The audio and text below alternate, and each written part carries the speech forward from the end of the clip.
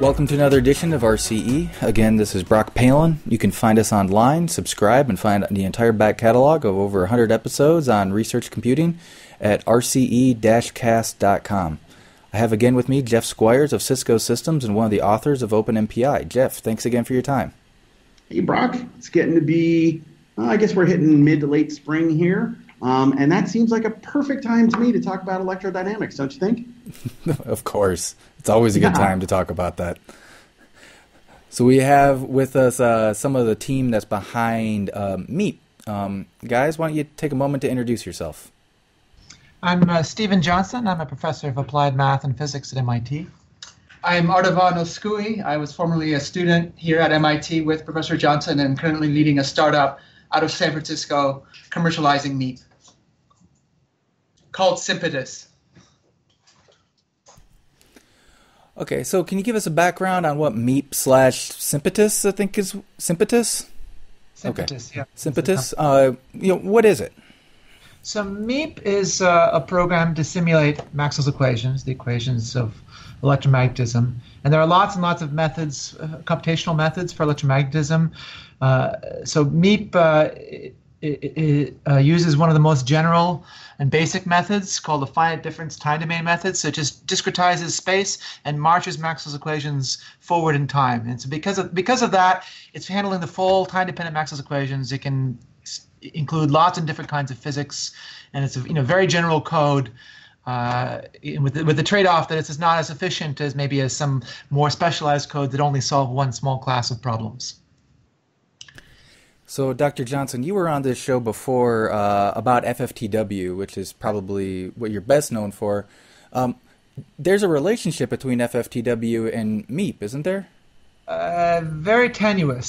So FFTW is actually used for another electromagnetic simulation code that I developed called MPB, which is less general than Meep, but it only solves one kind of problem. It finds the harmonic modes or resonant modes of Maxwell's equations, and that uses Fourier transforms and Fourier transform basis, and so it uses FFTW. And in fact, FFTW was developed in part for Meep.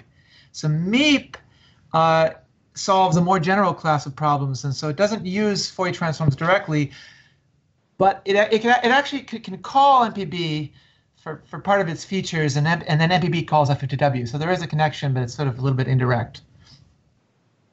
Okay. So, but Meep is actually an acronym, right? What does Meep stand for? So I think it originally stood for MIT Electromagnetic Equation Propagation. We've invented lots of other meanings for the acronym, like Maxwell's equations for every person and other things like that. But like most acronyms, mostly people forget what it stands for and they just call it Meep.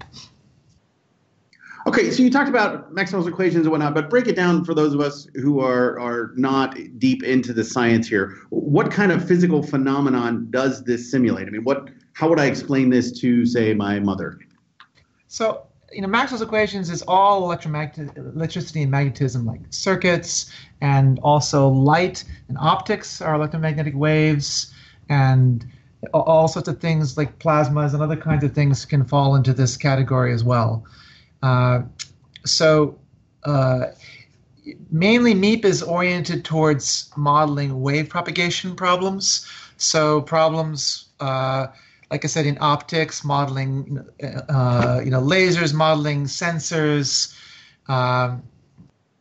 modeling all sorts of like optical fibers and filters and other kinds of, phenomena. There, also microwave effects. So in principle, you can model microwaves and microwave devices and other kinds of things. But mostly, I think most of the people using Meep are using it for optical and infrared simulations. So how would those types of simulations map into like a real-world product and what people actually use? I can give a few examples here. One kind of emerging area of display applications you guys might have heard of are organic LEDs. They're recently been introduced by Apple in the latest generation iPhone X, but also increasingly prevalent in solid-state lighting applications. And one of the big challenges in organic LEDs is much of the light that's generated by these organic molecules actually remains confined within the device. And so there's a lot of research within companies such as Samsung, LG, Nichia, a Japanese company, to design structures that can extract the light and to increase the energy efficiency of these organic LED devices. And so that's one application that involves quite a bit of optical simulations based on finite difference time domain tools such as Meep and other solvers. Other applications involving photonics involve integrated circuit applications for data centers. And so many of the listeners of this podcast may be familiar with bottlenecks related to data transfer within large data centers. And there's been a lot of talk recently into transitioning from a kind of an copper interconnect technology to a light-based optical fiber technology. And at the core of that are essentially optical circuits that can convert electrons into photons. And those involve quite a bit of optical design and simulation tools such as Meep and others. Yeah, so getting light onto a chip from an optical fiber and into a circuit and back off. Also, solar cells. Like if you're trying to make a solar cell more efficient, very often what you do nowadays is you take a thin solar cell layer and you texture it, or you put microstructures on it to scatter the light and make it absorb more efficiently. And to design that, you need lots and lots of simulations. So who uses this software? So you mentioned a bunch of brand names in there, and I work for a very large networking company too, Cisco. Do we use these things to develop our hardware? Because forgive me, I don't know because I'm a software guy, so I don't work down much at the hardware SerDes level. Well, I can say pretty much with high confidence that most large corporations developing display applications or sensors involving light, and as Stephen mentioned, solar cells, all of them using electromagnetic simulation tools really at the core of their design. And more recently, there are applications involving augmented reality. You may be following kind of developments in Google Glass and its successor Daydream, Oculus for virtual reality. All of these have involved really intensive research into kind of next generation display technologies. And those involve lots and lots of optical simulations as well. Yeah. And now there are lots of simulation methods and lots of simulation software out there. So sometimes it can be a little hard to track down who is using what. So for example, Meep is a time domain simulation.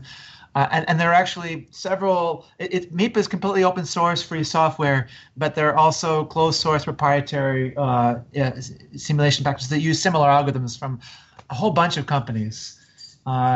So and different people are using different software. So initially, I think Meep's initial foothold was more in the research world, where when you're doing research and you're pushing the edge of what's possible with optics, you often need to be able to get inside the code and really change what's happening, and that's only possible with an open source tool. But now Ardavan's company is working much more with a lot of different commercial vendors that are starting to use this kind of thing. So you've talked a lot about the organic LEDs, which for things like displays, you want to be in the visible range. You also mentioned, I think it was infrared. What about extreme parts of the spectrum? Is this code completely generalizable? Like, could I use it for extremely high frequency, like almost like radio type frequencies? Well, radio's not high; it's actually low. But yeah, I got that backwards. But is it purely generalizable, or do you kind of assume you want to stay and we're focused on this optical range, from infrared, to each side of visible, but you kind of want to stay in that range? No, it can work for everything from radio frequencies to X-rays. As a theorist, I usually work in dimensionless units. I set my wavelength is always 1. So in some sense, the theory is the same whether radio frequencies or at X-rays. The difference is the materials. So at long wavelengths, microwaves and radio frequencies, where you have really, really good conductors, the metals is really high, then you can still use this code, but sometimes there are other methods that take advantage of that really high conductivity to be able to be more efficient from metallic structures.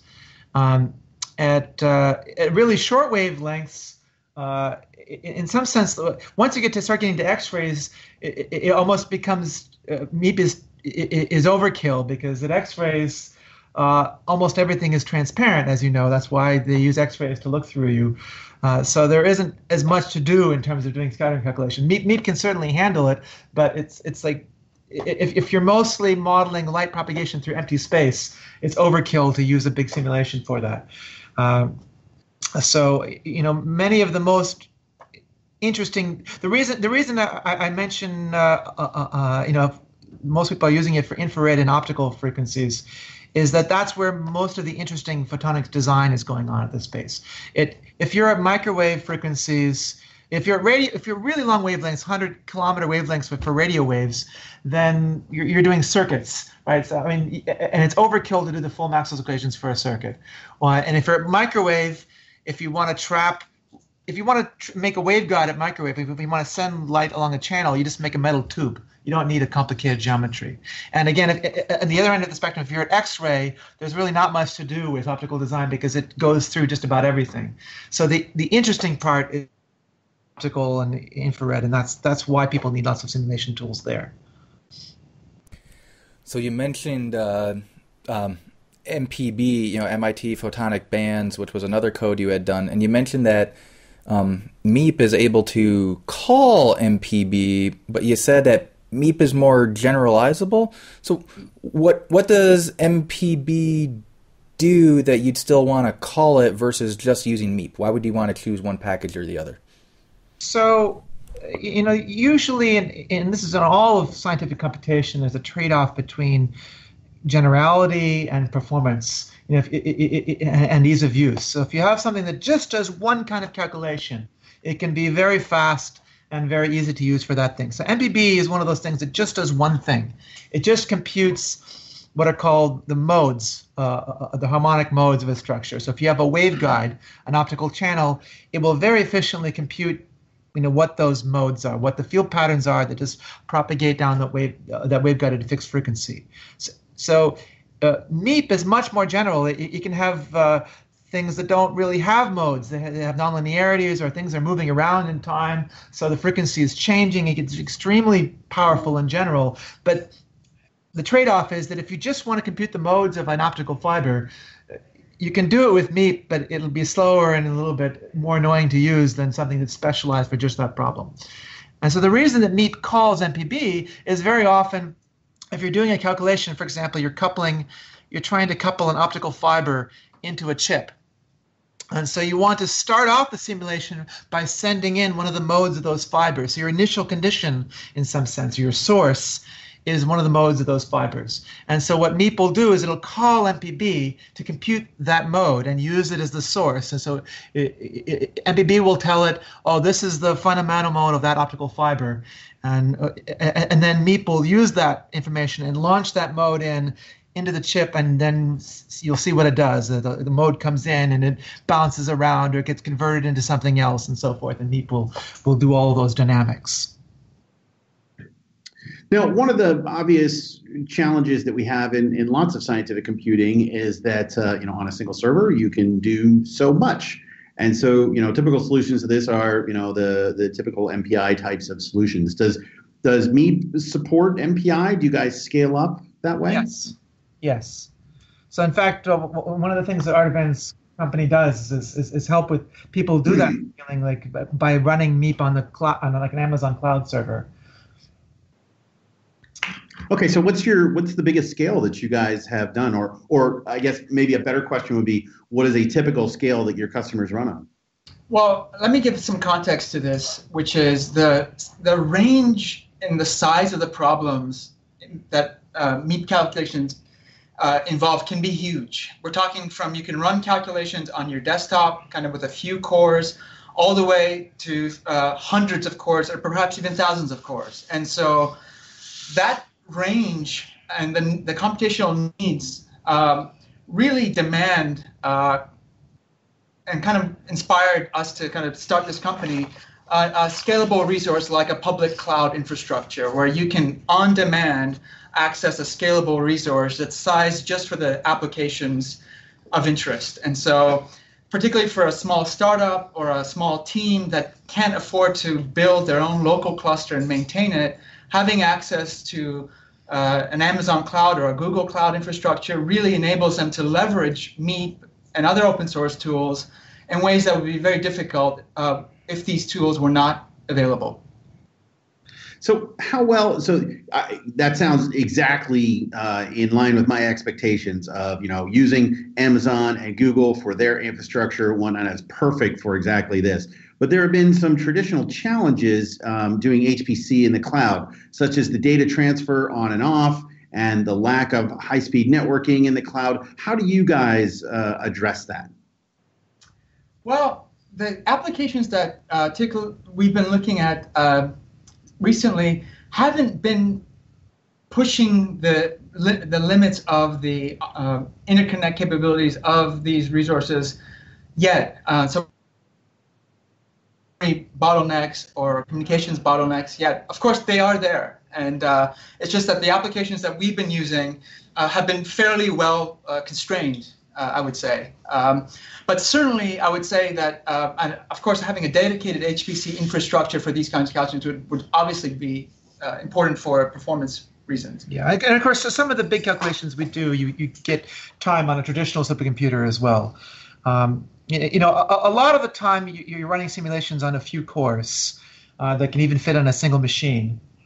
And then if you need lots and lots of cores, it's often because you're doing parameter sweeps or some kind of optimization where you have lots of things that are embarrassingly parallel that don't even need to talk to one another.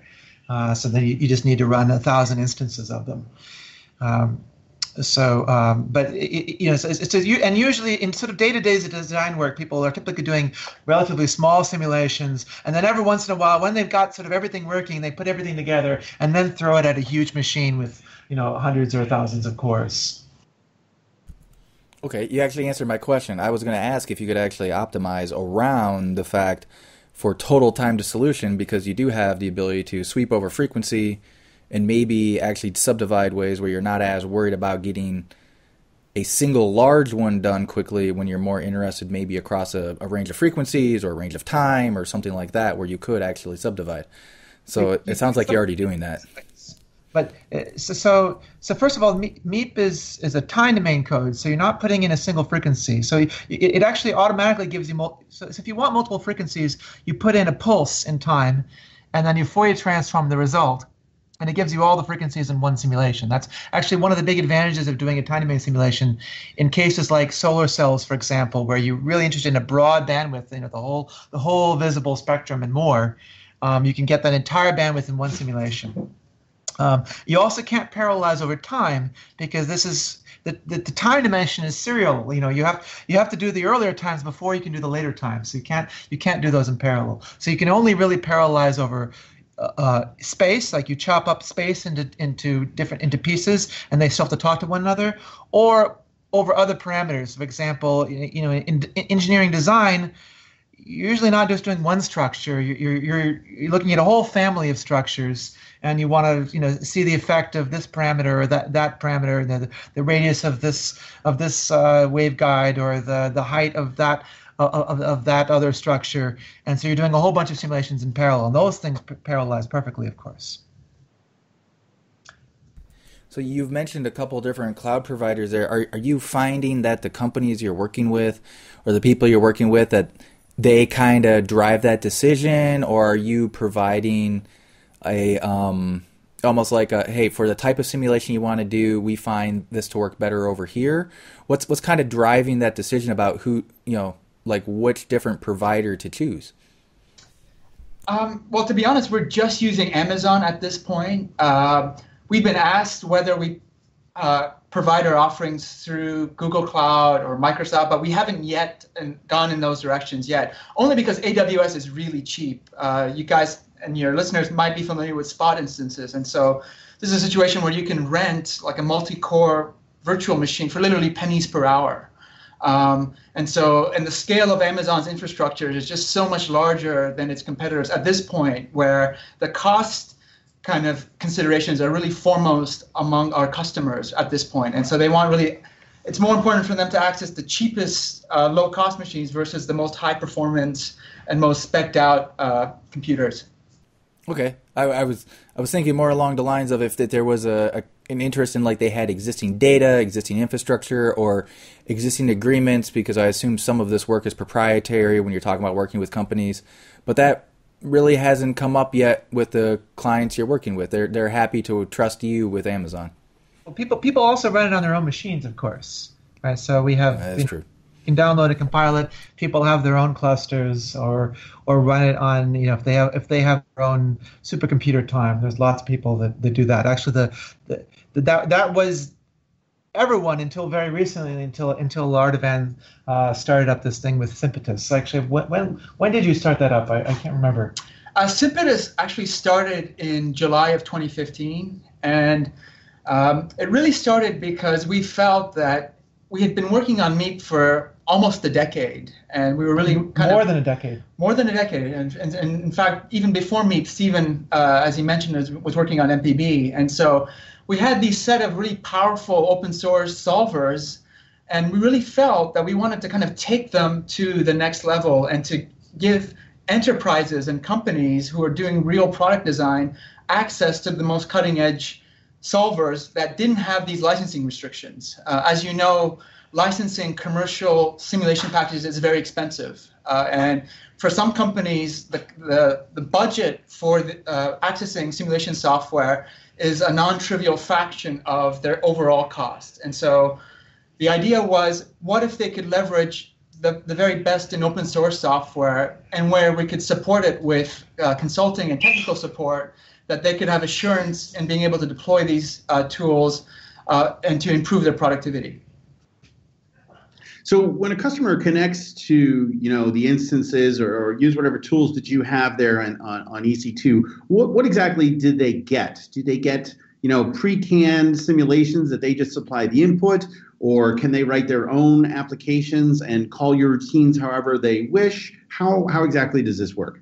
Right now, what we provide is are the latest versions of Meep and MPB pre-installed on Ubuntu virtual machines. And in fact, that's a free offering. And so our customers can deploy this Amazon machine image. It's a virtual machine with these tools pre-installed, sized for their particular applications. And for them, they customize it. So they add on their own tools, or they add on third-party solvers to create some custom tool chain. And sometimes we provide them with technical support for that. But at this point in time, the tools are free, and they deploy it for their specific needs, and we just provide them with some technical support.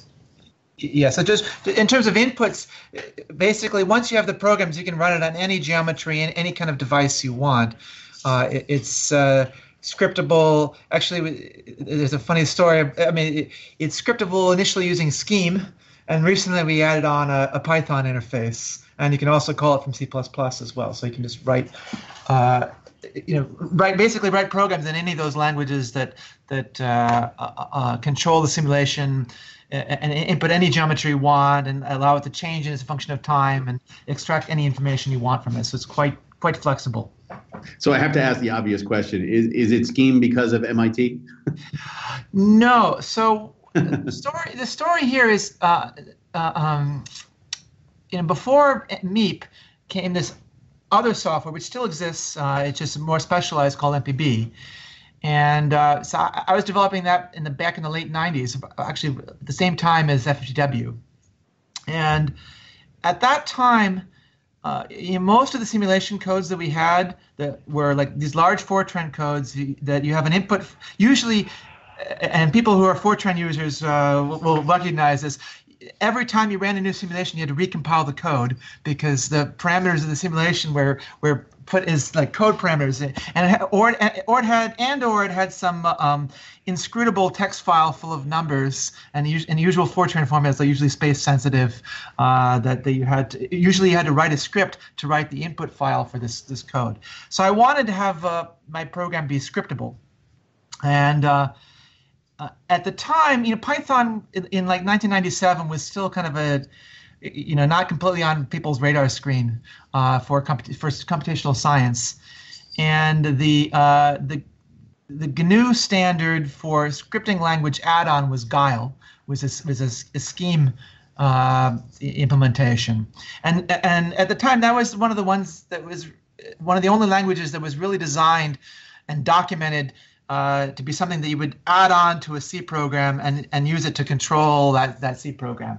Python, as I said, if I started a few years later, I probably would have used Python or Lua or something like that. But those languages weren't really on the radar screen at that time.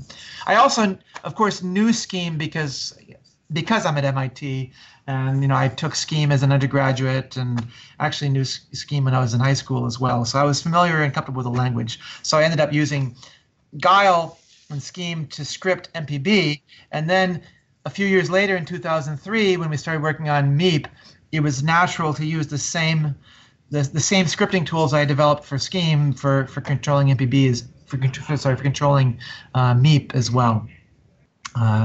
So that was the interface for many, many years, was the Scheme interface. Okay, so let me ask you about Python, because Python is all the hotness these days. How well does Meep play with other Python numerical packages like NumPy and the like? So Python. So the Python interface is fairly recent. Actually, there was another Python interface that was done by another group at Ghent University a few years ago.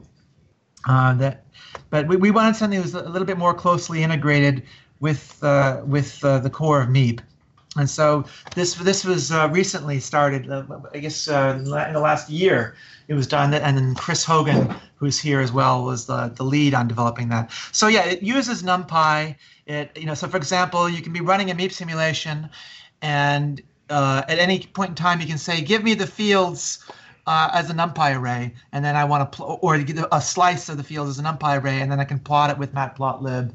And so you can use all of the Python tools. It uses NumPy, uses H5Py, the HDF5 Python interface. It uses the hooks in with the MPI library, so you can use Python's MPI tools to talk to Meep's MPI stuff. So it's hooked in pretty well.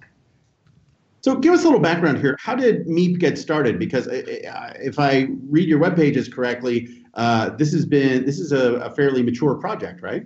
Yeah, it's been around since 2003 was when it first got started. And it was actually started by David Roundy. So people may have heard of him because he wrote something called the DARCS version control system, which was it came before Git. It was one of the early distributed version control systems. It still exists, and he's currently a professor at Oregon State. So he started this along with a couple of colleagues of mine, Mihai Bănescu and Peter Bremel, who's now at Purdue, and I got involved very shortly as well. So at the time, basically, in order to do research in electromagnetism, you have to have access to the codes, and every group had its own musty old Fortran code for doing this kind of simulation, and we were no exception. We in fact had two different Fortran codes. So David started developing this. Actually, it was initially called Dactyl for two-footed because it was only 2D and only cylindrical coordinates. And he started developing something that would handle cylindrical coordinates and be really scriptable as a C++ library. And then it ended up being so useful that he and we started adding on full support for other kinds of geometries, and it became our main time-domain simulation code after that. So you mentioned that the code is open source, and that you were trying to bring these scalable cutting edge academic software to the commercial space and make it accessible, and that's part of the business around consulting and making it accessible, especially for small companies, utilizing the power of cloud while also supporting people's local systems. But the licensing, I noticed, FFTW, it says that you need to contact MIT if you want to get a commercial license for this. So Can you clarify, like, what license is Meep itself under, and is it under a similar type of arrangement? So Meep is also GPL. The difference with FFTW is that FFTW is really only usable as a library. So if you want to use it in MATLAB or some other commercial code, you have to, and you don't want to open source your entire commercial code, then you have to buy a non-GPL license from MIT. So Meep is also, plus and Python and so forth, but so far people really haven't been integrating into like large commercial packages. You control it with little scripts that you never distribute, so the license doesn't really prevent you from using that in a commercial setting as is under the GPL, because the GPL basically has no effect on you if you don't redistribute the code. So if you just write a one-off script to use Meep for your device, it has no effect on you. So that's not so the commercial entities don't need a special license to use MPB, to use Meep or MPB. So Ardavan's business model is not selling licenses. It's more selling consulting and other kinds of things. She can speak to more than I can. One of the things that we're really focusing on here, as I mentioned, is to make the simulations accessible to a much broader audience, and part of that involves offering the access to the tools through Amazon, particularly for companies who don't have their own local clusters. But another aspect of what we're working on right now is to make the tool easier to use. One of the big challenges with engineering simulation tools is that they require typically a PhD level training to have confidence that the simulations are being set up correctly. And when the bar is set so high, it makes it very difficult for small companies, particularly startups, to really gain access to these kind of cutting edge technologies. And so the focus at Simpetus is really to try to make the tools much more accessible by automating the key functionality that requires accurate simulation. So for example, choosing the right resolution in a Meep simulation is non-trivial.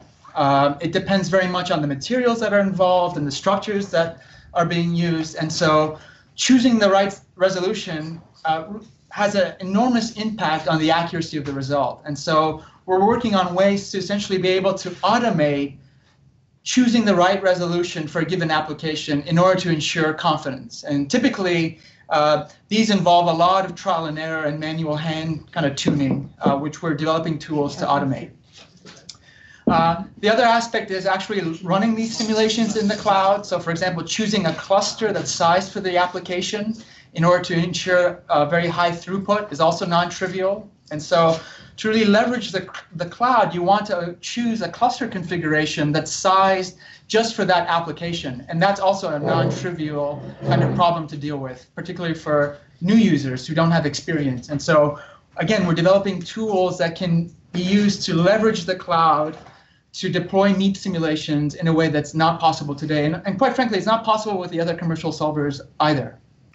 So what is it about Meep? I mean, earlier in our conversation, you mentioned that there's a lot of other software packages out there, and clearly you're working to make it easy to use, make it available in a cloud-based environment, have consulting services and things like that. But what about the Meep software itself? What makes it unique? Why, other than licensing issues and whatnot, why would I use Meep instead of some of the other packages?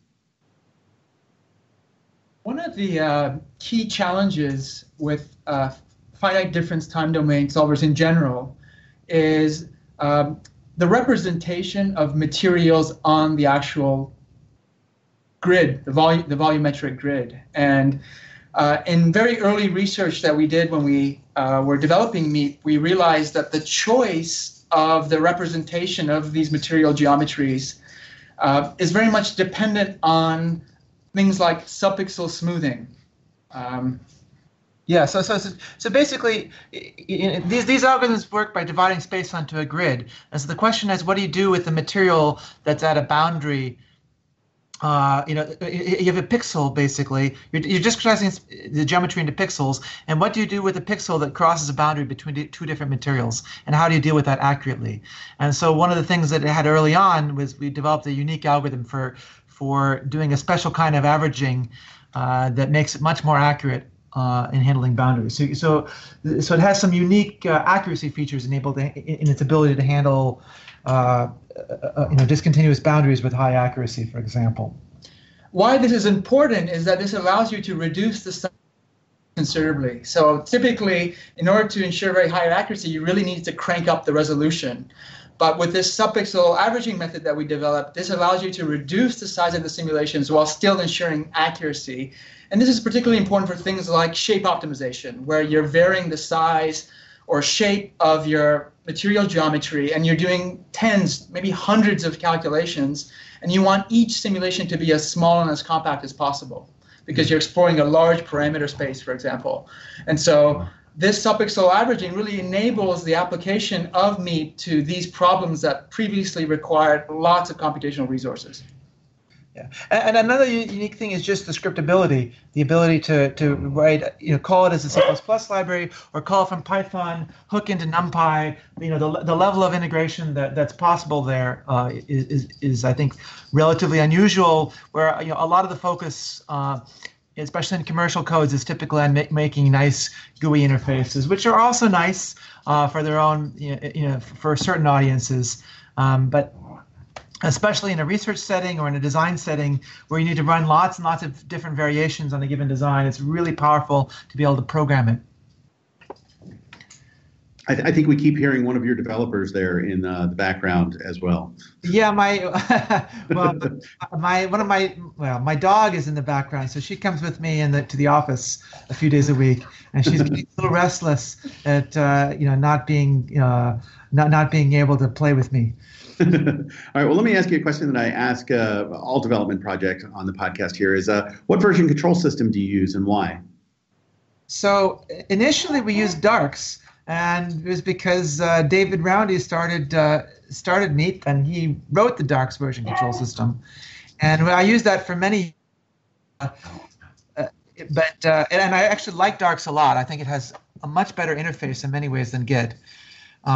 But at some point, the advantage of being able to use GitHub, especially, was so overwhelming that we switched over. So I transferred all the history from Darks over to Git. There's nice tools that let you convert repositories one way or the other. Actually, that was a little tricky because we were using Darks so early on, from such an early version, that the Darks to Git migration tools didn't actually handle the early commits. So I had to patch it a little bit in order for that to work. So nowadays, it's all Git. It's on GitHub. We use the GitHub, version tracking. We use the Travis CI, all the usual tools that people use these days.